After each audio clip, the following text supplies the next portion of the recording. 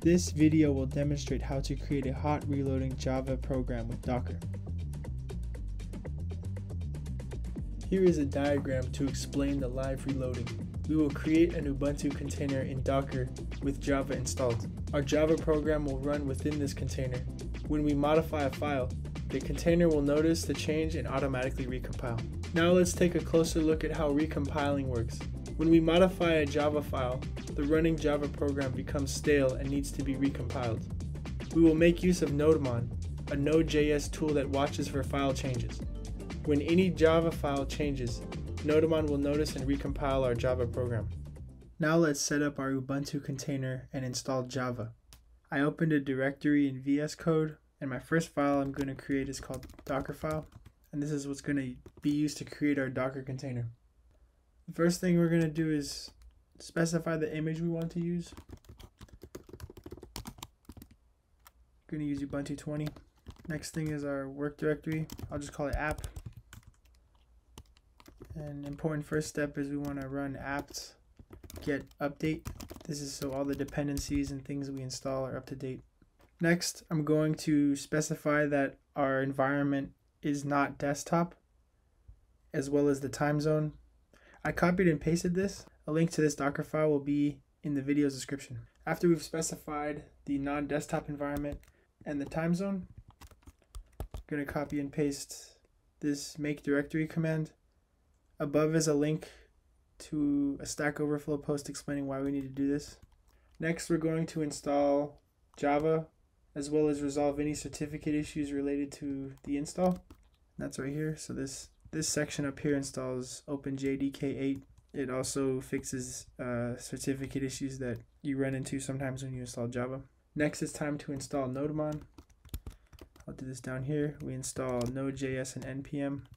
And then the next step is we install Nodemon globally. And then the last three steps are to copy our script that will start the Nodemon command to watch for files changed. You also have to specify executable permissions on this script. And then the container will start by running this app start sh command. So your Docker file should look something like this. Again, this is in the video's description, so don't feel like you need to copy this character by character. Okay, next step is we're going to create our start.sh file. And in here, we're going to run a single nodemon command. So it's nodemon-e java, which says we were looking for Java files. In what directory? All of our Java files will live in this src folder, which I'll create on the left side after this. And then the command that we want to run when a file is changed is javac dash, this is short for class path. The class will live inside of app src, and then any binaries we create will live in bin, and the files that we want to compile are inside of app src, anything ending in .java, like so. And then after doing so, this command here is the compile command with javac, and then we're going to run Java, so Java dash short for class path, and then app bin my class will be the name of our main class. So there you go. This is our Nodemon command, and whenever a file is changed, it runs what's here in the quotes. Now that we've made our Dockerfile and start script, let's create two directories, one for our binary and then one for our Java files, so bin and src. And then let's create a docker-compose file, and this will define the live reloading Java container. So at the top, I'll just do version 2. This doesn't really matter what version you use. Services, Java, we'll call it Java app. And for the build, we're going to specify that the context is the current directory we're in. The Docker file is that's in the same directory. And then now this is the important part, our volumes, because we're going to share these directories over here with the directories in the Docker container. So first directory we're sharing is src, and we're mounting that into app src. And then the next one we're sharing is bin, like so. And in here in this src, I'm going to create a single Java file called my class. and we'll make something very simple. So with that done, let's make sure our Docker Compose YAML is saved. Let's go ahead and run the live reloading container. So this is very simple, just Docker Compose up. And because it's our first time creating the container, running all these steps might take a little while. So I'll skip to the part where the container is starting to run.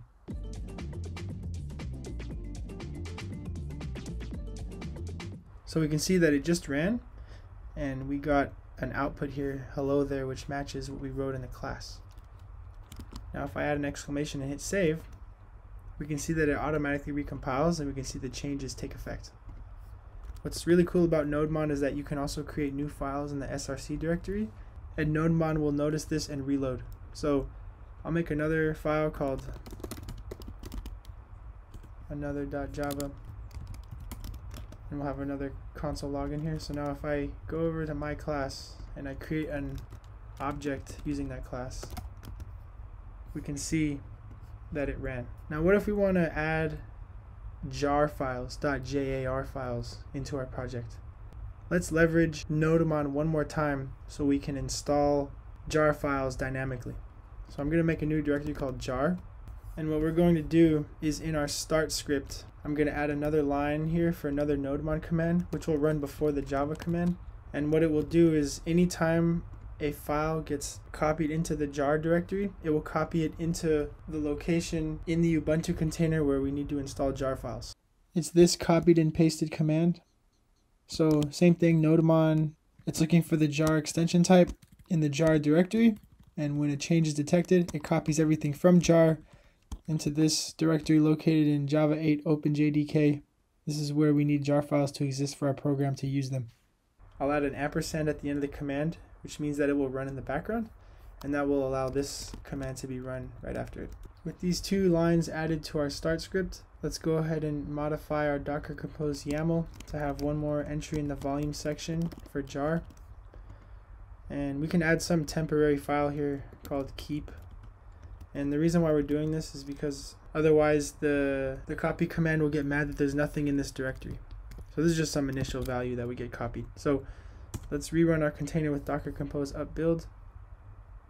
We can see that we still have our output here. Now let's test installing a jar file or adding a jar file to our program. So in our main class here, I'm going to try to import org.json, which is a common library used for parsing JSON and creating JSON objects. Now if we run this, it gets mad because the org.json package doesn't exist.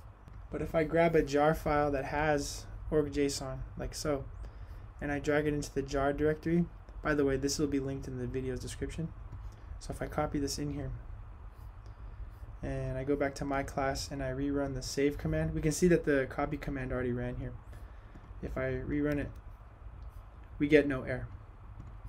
So now let's try to leverage the org.json library to make sure that everything works.